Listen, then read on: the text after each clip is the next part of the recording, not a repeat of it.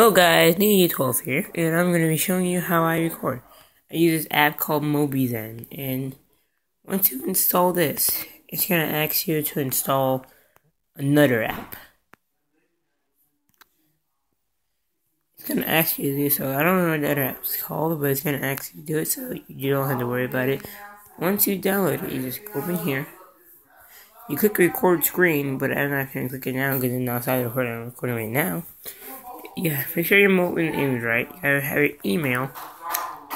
And this is where you select what video you want. Of course, there's no videos in here now, but it works. Okay, and then go here. These are recording purposes where you can set up how you want to record. Choose transparency, how transparent you want the M button to be so people can't see it. Look, I can continue right now. And yeah. If I wasn't recording already, the M would be visible. Enhanced recording. You should use that because it's gonna make it look better and stuff. The quality, use that medium because this is high.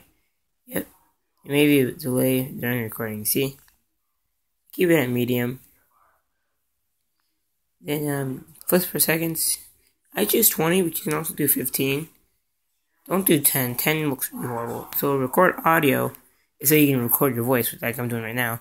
And gesture recording records taps and swipes. That's how you can see this little circle thing right here. Whenever I swipe, you see, or whenever I tap, see. That's how you can see that. Okay. So yeah, there's a little tutorial. A guy in my last video suggested that I do a tutorial on this, and I did it. I did it right now. This is what I can do. Once you download this app, you can actually download another one. But I don't remember the name of the other one. Okay. Yeah, but still, they come in separate apps. So that's it. Bye, guys.